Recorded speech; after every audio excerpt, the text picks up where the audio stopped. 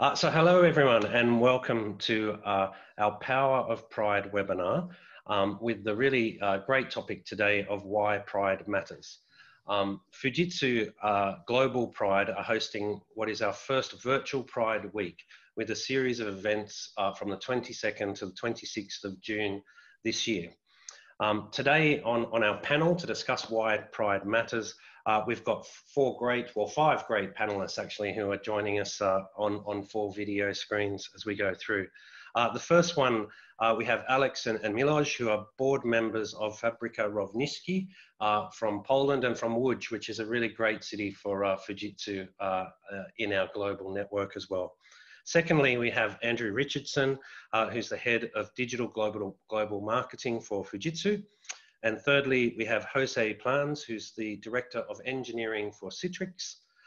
And finally, Roland White, who's no relation, the two White brothers here, Tim White and Roland White, who is the director of global diversity and inclusion for One Microsoft International. So why don't we kick off, and maybe I'll start with sort of framing the first discussion point and something that could be seen maybe as a little controversial given our topic today, which is, do we think that Pride still matters? And, while the actual state of the LGBT plus rights vary greatly by country as we go around the world, there has been, a lot of progress that's been made. And some may say that the legal recognition in many countries has somewhat diminished the need or the drive or the passion or the value of Pride. And on that topic, I'd be really, really keen to get Alex and Miłosz to give us their views on how they feel about that. Okay, so hello, nice to be here with you.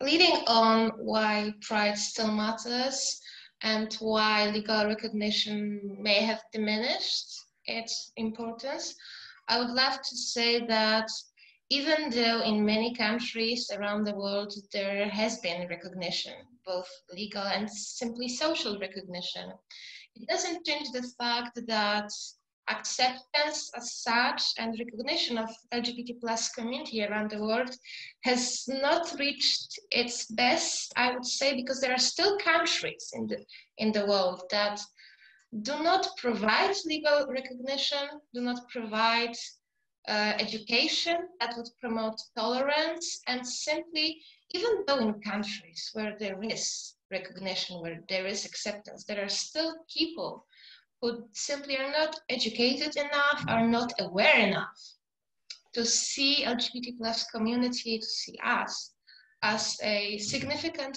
part of the community that should be accepted, that should be loved, that should have floor to speak, to be active, to do things. And tackling recent events in the United States, Black Lives Matter movement shows that even though since many years before, we have been fighting for the rights. And it's supposedly 21st century, and we shouldn't be fighting for that anymore. There are still people that, I don't know how to put it, they still kill because of color of other people's skin. There are still crimes against LGBT plus communities. And even though women's rights have been recognized internationally, there are still sexist people around the world, so we still have to be visible. We still have to promote it and simply educate people, because by being visible, I believe we can show as being example is the greatest tool to educate people. Even though we've been fighting for equal rights for so many years, there are still countries where you can get the penalty of death even for just being the way as you are, just loving differently. For example, in Poland, the recognition, legal recognition of LGBTQ community is still not perfect. But Pride isn't all about the legal acts and taking actions legally and introducing new law.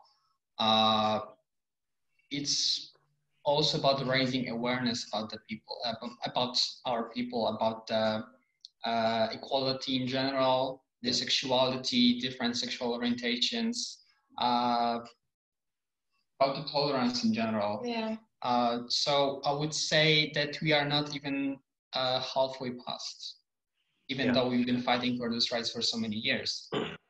So yeah, definitely pride still matters. And I think nowadays in the world of fake news, demonization, pride is, I think, one of the most important events during the year. Yeah, I have to agree. Totally. Yeah, I completely agree. Yeah, I think for me, I really embrace. There's a line or a term that we've been using quite a lot through our Pride network, which is this: be completely yourself. And I think adding to what you were just saying there as well, it's not just about being completely yourself, but it's being valued for being completely yourself as well, which is a really important thing. But yeah, great points. Maybe Roland, if you wanted to add on to that, and I'll just sort of throw a topic to say, so how do you feel when you see the different Pride events happening around the world, particularly in areas where LGBT plus people have fewer rights? Yeah, so from Microsoft's perspective, as a global organization that operates in over 190 countries, the topic of LGBT plus is quite an interesting topic. I think, as our colleagues just mentioned, I mean, when we look around the world, I think there's something like 72 countries at last count where there weren't legal rights or legal protection for different members of the LGBT community. And even 6 of those countries still have the death penalty.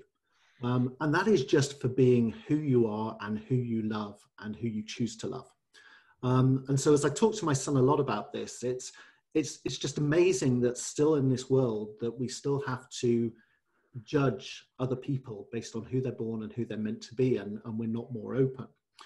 And so in our work, as we look around the world, we really encourage, both in Microsoft and with our channel partners, to embrace diversity as a whole and to really challenge the stereotypes around the world about what we mean for diversity. So one of the things that we are particularly proud of and drive towards is to support countries where either legally or culturally, which is the other part of this discussion that we have, the LGBT plus topic is not accepted or as acceptable. We want to make statements, we want to make visible commitments to the community. And so for my peers in Poland, I mean, our general manager, Mark Loughlin, he marched in the Pride Parade this last year and had such interesting feedback from different customers from Poland about what does that mean, what doesn't that mean, why is Microsoft putting its brand to this topic. And for me, I think the more an organization can put a brand to Pride parades, not just that in that moment in time, but Pride as a whole throughout the year, because I heard a brilliant quote last week that change happens in between these moments, then we can help break down society, we can help influence society. And whether it's through those moments like the Pride Parade, or whether it's embedding different education and dialogue into our channel partner and client network on this topic, all of these are moments that matter to help break down the stigma and to include other people, not just those that are truly identify as the LGBT plus topic, but looking left and right. Because when you talk about sexual orientation, when you talk about gender identity and gender expression, that is the whole planet. So how do we break this down and bring everybody together? Well, Tim, you're on mute. Yeah, that's a great point there, Roland. I think, you know, it's speaking to our president, Takita-san, in Japan. He's very focused on purpose-driven organizations. And for us, it's very much about a contribution to society. And when I look at Microsoft, and you might have to help me with the exact term, but it's basically about making a difference to everyone, everywhere. And I think sort of your points really map into that theme, that it is about everyone, everywhere, not about one country or another country in that way. Truly, yeah. Yeah, which is probably a really good handover to sort of start to maybe take a bit of a corporate theme of this as well. And maybe, Jose, you can help us out here. What role do you see that corporations have to play in LGBT plus inclusion? I would say I would define them in, maybe, and this is my personal opinion, into two buckets. One is the enablers, and the other one is a bit the advocate side. So a bit on, I mean, Roland put it very well, right? In the sense that, you know, if in the world, I mean, and based on the first conversation we had, it's all about those minorities that still exist, that they need a voice, that they need inclusion, they need belonging. And the role that we have, I think personally in the corporate side, is that we welcome you, we want you, you know, and we want you to be safe in this environment. And so, for example, in Citrix, at least, I mean, many other companies have done, but the one thing I really liked, and by the way, I joined Citrix 1.5 years ago, so I'm kind of still newbie in the company. But one warm feeling I had was to come in and see rainbow flags in the office, having ERGs, which are the employee resource groups, right? To build communities and reaching out and saying, do you want to be part of this? And seeing all this involvement in different communities or charities. And I thought, wow, I can make a difference here. Whereas, you know, throughout my upbringing, I was always shy about me. I didn't want to come out. You know, I was worried, you know, with Spain. And so the role, I think, as leaders in the corporate or those companies is just to make sure that it just doesn't matter who you love. It doesn't matter. What matters is that, are you happy? Do you want to be successful? Can we help you and those that you love to be happy in this world and move forward, right? To progress towards that happiness. And unfortunately, to the point of the pride, is that unfortunately we are not there yet, right? You know, there's many employees, for example, that are shy about being themselves, and we need to make sure that through us leaders, showing through example, that they can talk to us and at any moment in time without any discrimination or prejudice.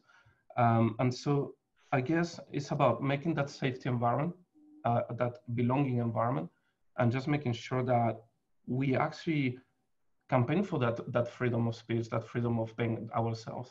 And then obviously there's many dimensions there about how we get to do that. But I guess we we have more time for that after. Yeah, no, that's great, Jose. I think you would you're hitting on a really important point for me there, which is that I love the word pride, because it, you know, what you've been talking about there is not about being kind of radical or different or anything like that. It's about being proud. And I think that's the message that you know, we're trying to say. Yes, please. I can see Miłosz just put his hand up. Yeah. I just want to add that today we can observe a situation when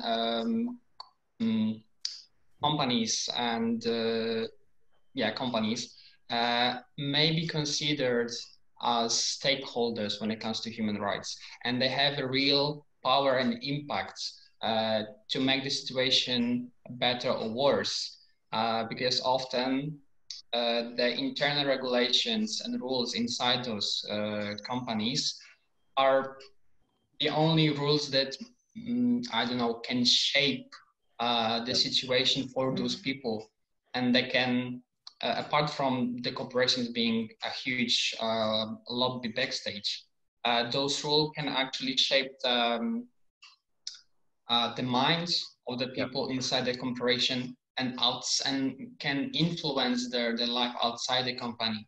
So, for example, the person who works in an LGBT-friendly environment, even though they are not LGBT on themselves, can then learn something and make wiser decision when it comes to LGBT community, for example, when it comes to elections. Yeah, great point. And I think that was actually one of the topics I was going to raise later as well, which is the importance of allies as well as we go through. And I think, Miłosz, what you're saying there as well is the importance of allies in leadership as well. And maybe just to bring Andrew into the conversation, I'd be really interested, Andrew, on what your views are on sort of the importance of leadership as we talk about this topic. Yeah, I think I personally think that part of being a leader is to create a culture of openness and respect. And that isn't just for LGBT plus people, but for everyone. Everyone should feel comfortable. Everyone should be able to go to work and not feel scared or not feel like they're not part of the community there. And I think senior leaders have a task there to try and create that culture, especially if you're in virtual teams like we are now. Yeah. It's sometimes quite difficult to get to something that works.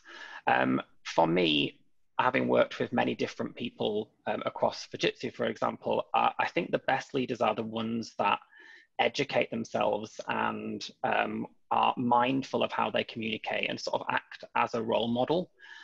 As someone said earlier on, actually being at Fujitsu and seeing people walking around with a rainbow lanyard is fine when it's just people you know, but seeing a very senior person do that does make you feel comfortable. And I think doing that and acting as a role model is a really great step, as is, as I say, educating yourself. And if you're not sure, coming to a community, an LGBT network, and asking a question. If you're not sure, we need to create open spaces within organizations, not just for LGBT people, but also for people who want to learn. And I think that's really important. A few of the comments that were brought up previously are around pride as well. And I'm sure that when we talk about corporations at Pride, it's like, well, are they actually doing anything? Are they just using it as a chance to promote their organization? And I think a lot of the time they are, because there is an LGBT network there that's fought to get them at Pride. And I think there's just that, are they doing the next step? Are they doing something beyond Pride as well? I completely agree. Now, just bear with me 1 second, Andrew, because I'm coming to you today from my home. Now, I don't have much of a need for a lanyard in my home, but I thought maybe I'd put my lanyard on after you made your comment there. Very good, very good. Now, Roland, I'm really interested in your opinions about, I suppose, what are two words which are used as we talk across the whole theory of diversity and inclusion, and they are exactly those words, diversity and inclusion. And traditionally, there's a focus sort of more on building a diversity first approach, but now the push is very much going to inclusion first in there. How do you feel about that sort of, let's say, interplay between words that exists? Okay, so it's a tough question, and I kind of got my head to kind of bridge between Jose and Andrew on the leadership and brand thing, but I'll get it in there in a second. But why I'm kind of bringing this up is, I think the challenge at the moment is too many people are running very quickly into inclusion and belonging without actually truly understanding what diversity is.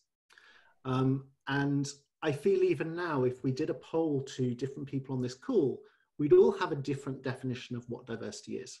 And too often we stay on one characteristic of diversity and not truly understand the complexity of every single human being. And so why this is important from a Microsoft perspective is, as you mentioned before, we have this mission statement of empowering every person and organization on the planet to achieve more. And there's 7.8 billion people on this planet, but every single one of those 7.8 are unique. And this is truly where diversity comes together. It's those characteristics that you're born with and those things that you acquire throughout your life. And too often organizations are focused on, oh, I need to do something for female representation, or I need to do something for LGBT, or I need to do something for disability. And race is still a little bit of a taboo subject, but we need to start that dialogue. Instead of as well challenging ourselves of thinking about some of the intersectionality and where actually from a diversity point of view, we've got to think about the different needs of human beings. Tied to that, there then has this build to think about, unless we truly understand diversity, we will never be inclusive, because otherwise we will only be inclusive for those characteristics we're looking at and we're looking for. So it's well known, and I'll probably be a little bit controversial to say this, in many LGBT networks around the world, the majority of members are white members. We still have a race issue within our LGBT networks.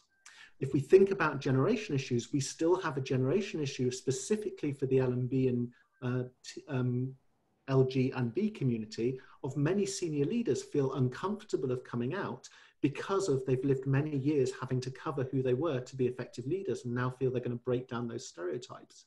So my personal wish is we spend more time truly understanding what does diversity mean to then be inclusive versus to rush to be inclusive of those things that we know. And back to Alex's point right at the beginning of this call, we have a very big issue at the moment, and it is a big issue around the world on race and the treatment of Black individuals. But that has been systemic over years, that we've allowed it to carry on happening. And that's that kind of watch, drive, and change what you can change without running to a solution first. Yeah, I think that's really valid. I sort of use maybe a three-point approach to what you're talking about when I talk about the huge cultural diversity that I was referring to at the start, which is that, you know, I think awareness is just absolutely critical. It's like you have to be aware of cultures and things like that, which, you know, we can talk at me on any topic here, but it's this awareness there, which means that you are conscious when you're, be it having a meeting, running an event, or doing something, you're conscious that there are many, and by being conscious, it makes you naturally move to being inclusive. And I think, you know, that we can all kind of learn that as you go across any of these topics that we're discussing, that there is sort of this really important thing about being aware, you know, not just being inclusive or diverse in those words.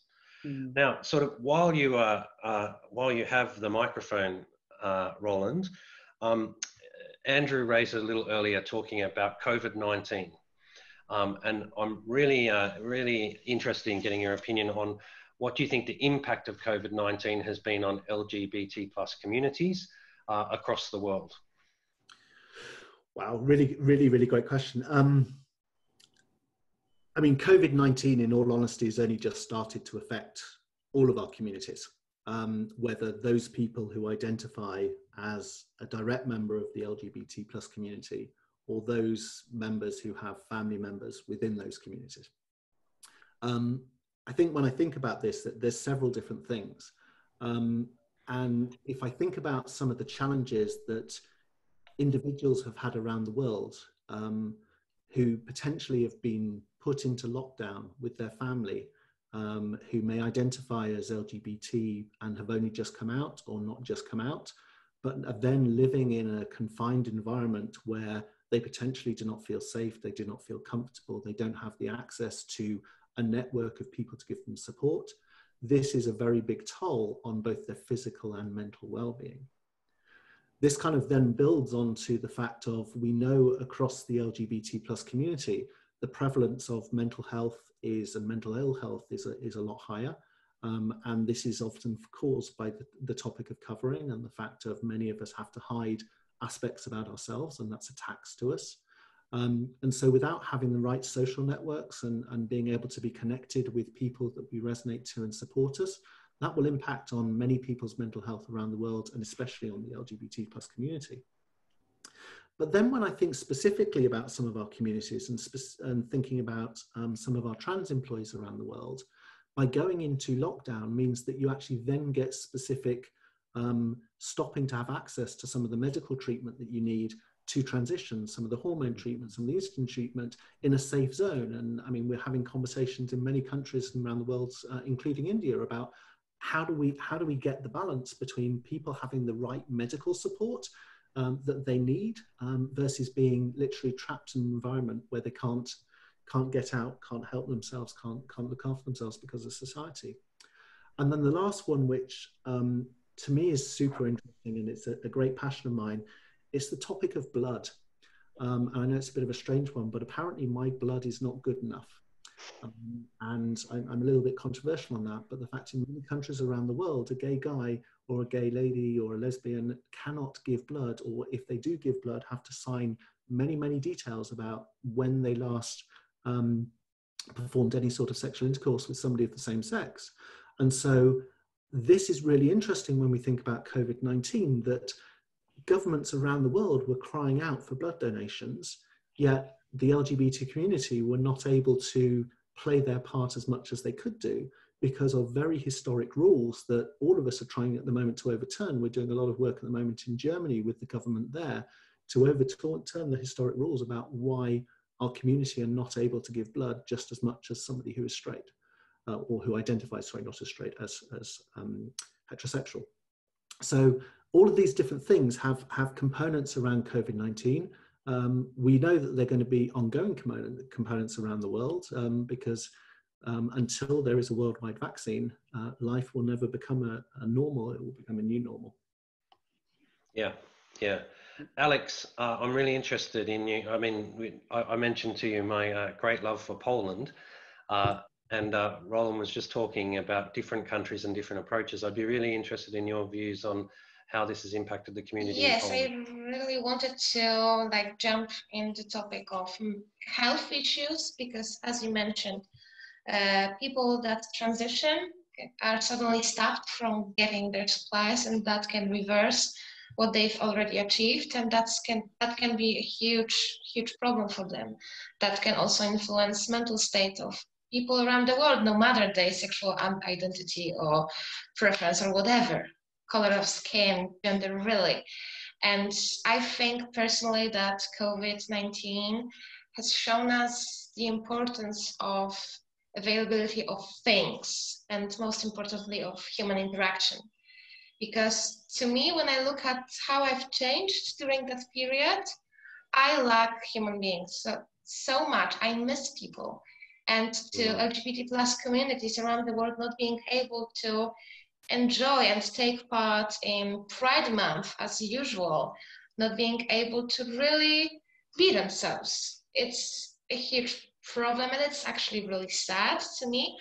But I see a bright lights in the tunnel of COVID-19, because even though we haven't been able to see each other for a long period of time, 3 months actually almost, I believe, we've discovered that we can help each other online.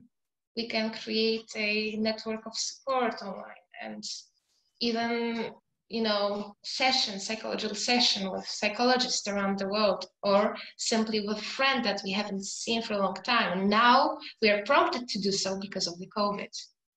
Yeah. Yeah, really, really good.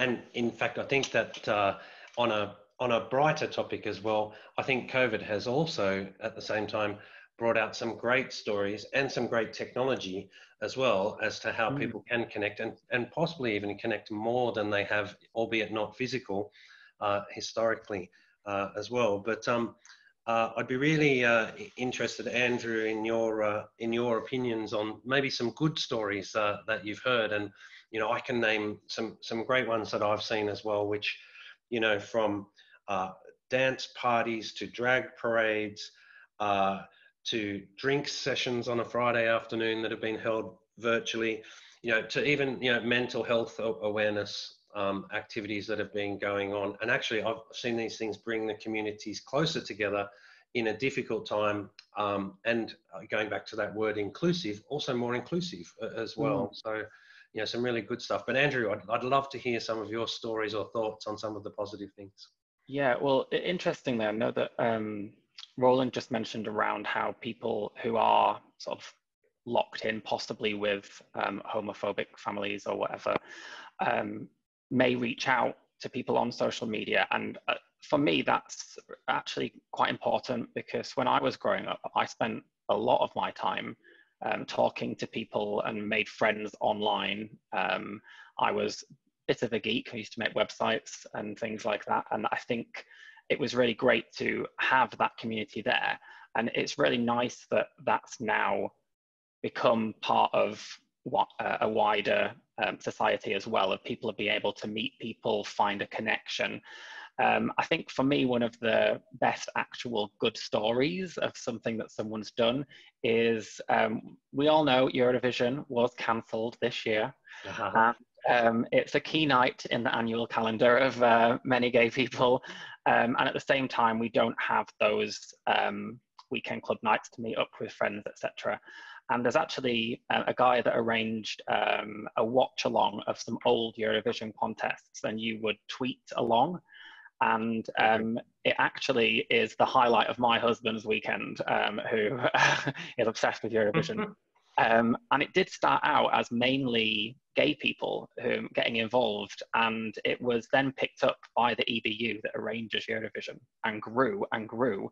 And it's now there's thousands of people watching every week. It trends on Twitter every week above things like Britain's Got Talent, the biggest shows on our TV. Fantastic. And I think that's a really great way of, I think Eurovision is all about joy. It's a great thing to get involved in. And I think that there's something about it that really made people feel that they were part of something. They got to look back at history. And I thought that was a really nice, because it's not about COVID, it's not about the virus, it's not about anything in particular. It's just a fun thing to do, which brings you that little bit of joy that everyone needs right now. Oh, I completely agree. I completely agree. And somehow the Eurovision also, you know, in the spirit of inclusion, included Australia, as you can tell from my accent.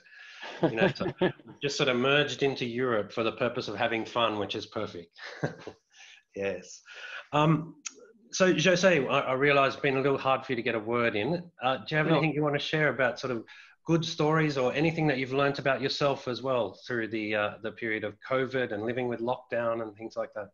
Oh, wow. Yeah, I mean, how many months now? Like 3, no? Alex, well, you were saying 3. Very similar to Alex, actually, and Andrew. I mean, for a period of time, I started feeling a bit lonely, and, you know, you start isolated, and then all the things that you had for granted, like going to the pub here in UK, and other activities were taken for granted, really, until suddenly, that's it. You know, I'm on my own. And also I live alone in a small flat, so it's even, yeah. And so, but the one thing that I really loved was the sense of connectivity that we just had for those fortunate enough to have internet, for example, and the creation, for example, of my team. They created a virtual pub using a technology online, and they play every Thursday evening social games, and it's attracted family and friends, right? So it's very interesting to see all the creativity that's happening to actually fill that gap of loneliness or the risk of feeling lonely, right? So and also there's a few things that I came across that I observed with friends and, you know, mouth to ear. Like, for example, it's not to make a publicity at all, but there's an example of a group that I came across called the LGBTIQ+ COVID-19 wheelchair aid. So very, very long. They can find on Facebook. But those guys, I was very impressed on what they were doing on, you know, organizing. It's a movement to organize actually help on those that need the most. Like, for example, the shopping, for example, the UK, you can, if you have symptoms, you cannot go out, right? And so they deliver food to the doorsteps. They organize support, like hotline. So it gives a warm feeling. So in the positive side, I think society is actually changing into a way to, all the material is actually becoming less important, and all the human side is becoming a priority today. And I'm enjoying this movement right now, that side of it, obviously. Very good, very good. Now, I don't want to offend any of our panelists here with this next part, but Miłosz, I think you represent the younger generation here on this call. I'd be really, really interested in hearing from you about, you know, how you have found sort of the various lockdown rules and things like that, and what it's meant to you as a part of the community, and what it's meant to Pride as well. Well, the social isolation has a big toll on everyone, I think. And I'm finding new things about myself every day, and it changes. But I just want to say that apart that the Pride was cancelled in many places around the world, and we couldn't really enjoy the Pride because we can go out. I think that somehow the solidarity among people observed, but not only for LGBT plus community. I think that this event somehow brought all of us together. And for me, the Pride is not only the colorful marches and going outside with gay flags and, you know, wearing fancy things, but the Pride and the gay parades often are only the cream on the top, and the coronation of all of the hard work being done around the year. And I think that the Pride covers two very important aspects. One is being for for us, I mean, this is why it's called Pride, because we are showing people what we really are. There are many false beliefs about the queer community. So stepping outside our homes and going into streets, showing ourselves, is breaking those beliefs down. Yeah. And when our events being held online, sometimes we cannot reach people apart from people that follow our fan page. But still, I have to say that I'm really proud of our association, because we managed to create an online version of our marathon in March. We simply were reading our, agenda, what we believe in. It was recorded by board members of Equality Factory, but we put it online, and many people were simply able to read it, to see that we are still out there. And yeah, if I may add something to how COVID, how I've enjoyed COVID during lockdown. I would say that I really enjoyed the Royal National Theatre plays being put online for 1 week, yes. Because apart from my activism, I'm really into art, modern art and theater, and from the LGBT plus community, I've watched many burlesque performances online, and that's something that I've really enjoyed.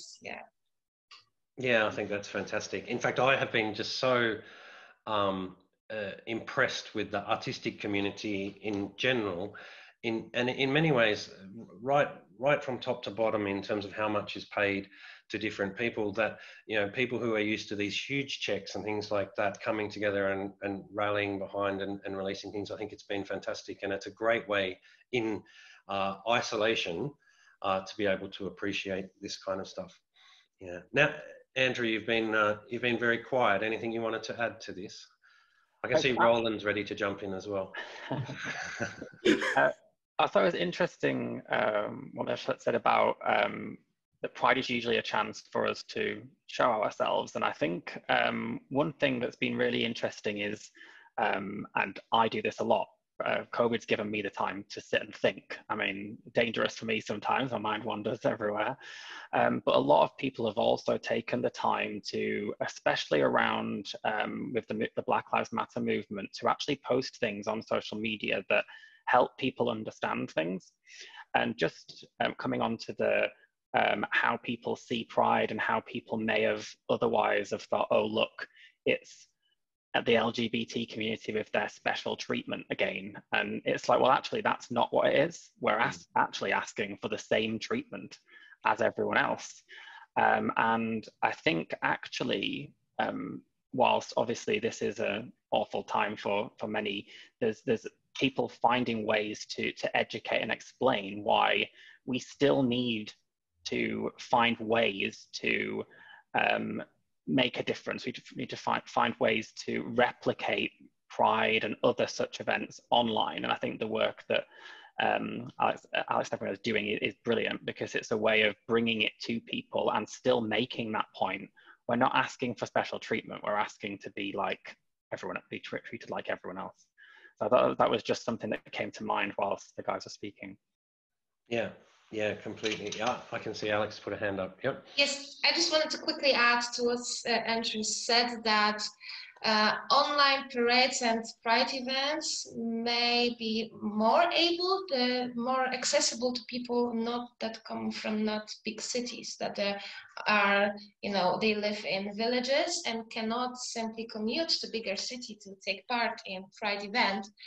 So I think that, yes, I still believe that we should go out once it's possible, but I know that our events are held in bigger cities and we are not able to simply reach all LGBT plus communities in smaller cities, in villages, and COVID has shown that it's possible to reach out using online tools, right? Yeah, but then on the other hand, the online world is maybe not so accessible for, I don't know, people over 35 years or 40 years. I don't know how is it for you, but in Poland we have those experiences that it may be harsh for older people. So I think there is no a perfect solution, and there will be always a part of people which are somehow excluded. But I think that I've learned during COVID is that there are many tools that you can use, and maybe we just had to think outside the box. And maybe rethink many things anew to, I don't know, gain a new perspective. Yeah, except you've made me feel very old now. No. Sorry for that. Right, I think we're running close on time. So maybe Roland or Jose, anything you wanted to add at the end here? Yeah. So if I may, I think. One of the, I keep in my own head going back to this quote that change happens in between. And a lot of time Pride is used by members of the LGBT community to help educate a little bit about themselves and to break down some of those stigmas and stereotypes. But what we're not particularly good as a community is driving that change in between these moments of Pride. And so almost as a little bit of a kind of a call to action, I'd be asking, what are we doing to have better conversations in our own job and breaking down some of the stigma? So one of the things I'm really proud about the Gleam network in Microsoft, our LGBT plus community did, was worked with our gaming organization and asked them, well, what are you doing to do differently? And so I think it's a worldwide first that a game is being released onto Xbox with one of the characters who just happens to be trans, to try and break down some of the stereotypes about starting at an early age around the world, people are starting to see the LGBT topic more normalized and be able to talk about it. But then on the same time, that's not just like a revenue generating component. We also have a brand responsibility to be able to drive change across all our supply chains. So all of us have an accountability to go to our respective benefits teams, our respective HR teams, they're going to get very upset by this statement, and ask them, what are we doing truly on inclusive benefits? Yep. Not just for us as an individual, but how are we educating around the world some of these healthcare providers that currently don't offer as standard to corporations as small businesses, standard 101 things that the non-LGBT community get as norm. And so by brands coming together, by voices asking these things, we can have influence on our healthcare providers, our services providers, even our supply chain of buying products and services from more LGBT friendly or LGBT plus owned companies to really try and come together and actually create this systemic change. That's kind of my kind of push on this. And it's constantly when I talk to different people from the LGBT community about Pride, I love Pride. I think Pride is brilliant. But it's how do we actually evangelize this day in, day out with everything we do, and not staying quiet, but just ask the questions and become a constructive pane, as it were, on this topic. Yeah, I think that's really important. Jose, anything you wanted to add? Well, I got my thunder stolen right now. I was going to ask that question, actually, not so well eloquently put. But my question is more, it was on the lines of, yeah, great, we have Pride, it's this great moment, we're all happy, well, let's wait for next year. And to an extent, in every single company I've worked for, this has been the case of it. Even though there were groups and communities behind the scenes, they were not as vocal or visible or active. It was like a calendar event. And I agree with you. There's something that we need to reinvest as much as we can within the time constraints we all have right in our busy lives, but it's something that it should not be waiting for the month of June. It should be something that if there's charities we need to invest, if there's advocacy that we need to do, we do so. If there's awareness in the sense of training for leaders on vocabulary that they can use that is more neutral, more inclusive, more friendly, then we should definitely do so, right? And so yeah, so a +1. So it's the lame one, but I was exactly going to going through that. So thank you, Roland, for leading it. Oh, thank you. Fantastic. And I think, the fact, here we are sort of at time. I feel like we could go on and talk for hours about this topic. And, I think it's to me, I think it's answered the first question, which was sort of, does pride still matter? Unquestionably, yes, is what I've just heard. Absolutely. And it's not just it in itself, it's the message it sends to the community as well about this inclusive mindset as well. So yeah, really happy. Thank you so much to the panelists for contributing. I've really enjoyed it, and you know, I look forward to being in touch soon. Thank you so much. Thank you. Thank you for having us. Pleasure, pleasure.